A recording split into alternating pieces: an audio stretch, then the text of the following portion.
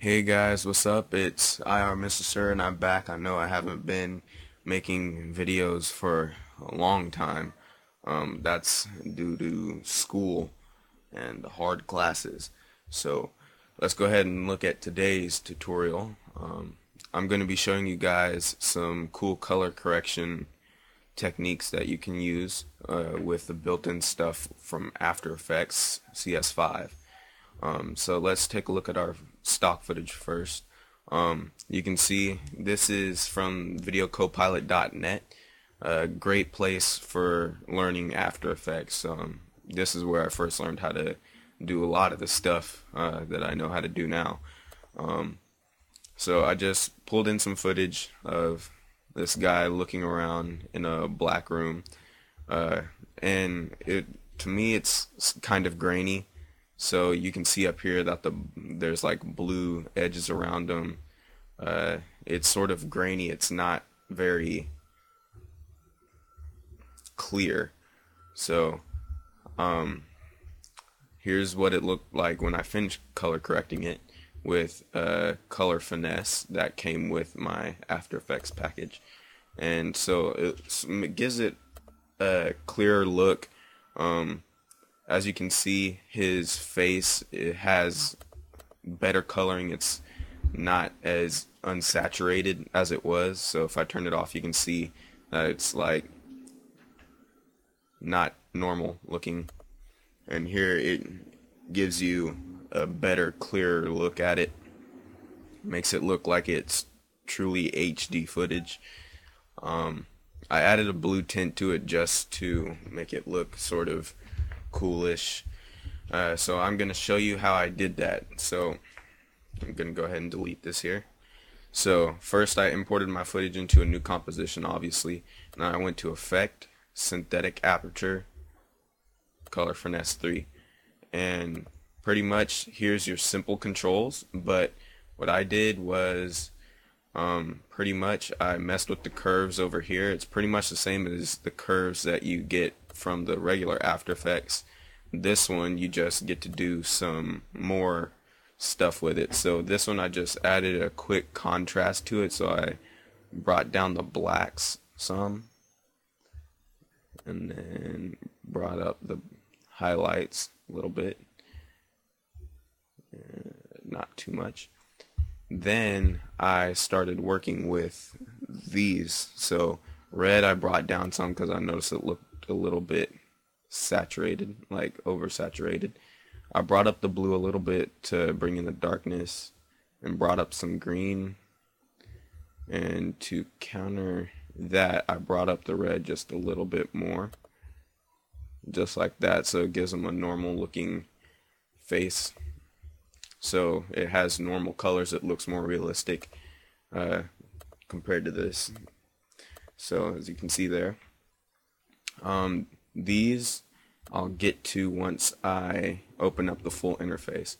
So you can come up here, it'll say Color Finesse 3 full interface, and then it'll load up the actual interface. And here normally you'll see it like this in the beginning. This is what it'll look like. So for me, I always like to look at the split source so you can see the difference between the two. Here's the pre-corrected and here's post-corrected.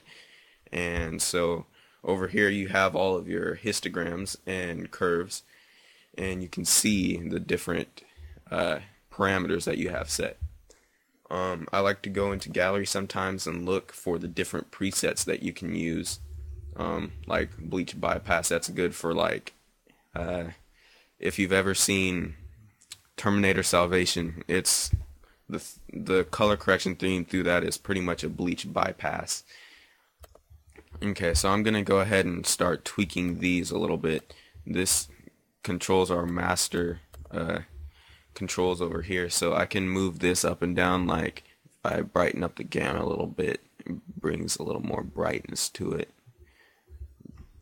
just so it doesn't look as dark. Just bring it up a little bit right there. And here, let's reset this here. I want to bring up highlights, so just bring up the gamma on the highlights.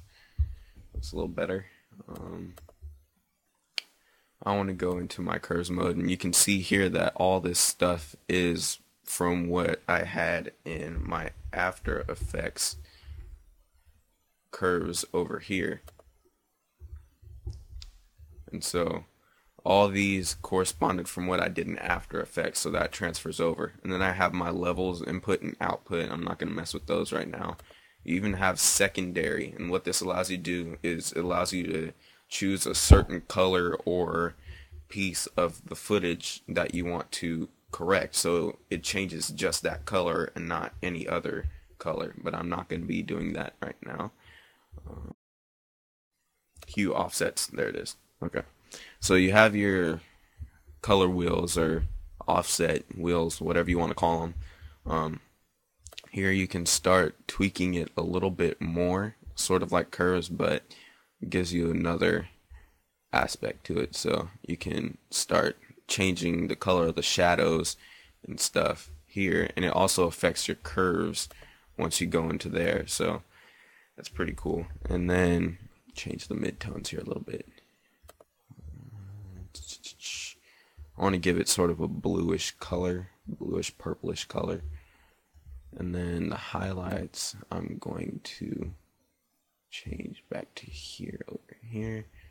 And that way it makes it look a little bit better. The tone's a little bluer right there. So now I gave them the bluish tint that I wanted.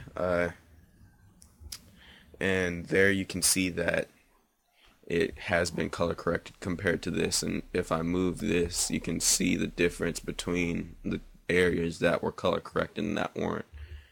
So you can pretty much really tell the obvious difference that happened between these two.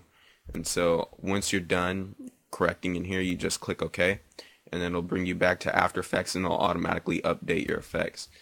And so you can see here that it updated my midtones and everything here. Left everything the same, and if I go back into my full interface, I can actually save it as a preset. And then if I turn this off here, you can see the difference completely. It looks way better. It's a lot more clear than it was in this one, and that bluish tint gave it a little more cool looking color instead of just that bland color. And so that was my tutorial on basic color correction in After Effects. Any requests that might come up, I'll be happy to try and figure out or do a tutorial on whatever you guys ask. Just leave a comment on my channel, subscribe, and thanks for watching. I am Mr. Sir, out.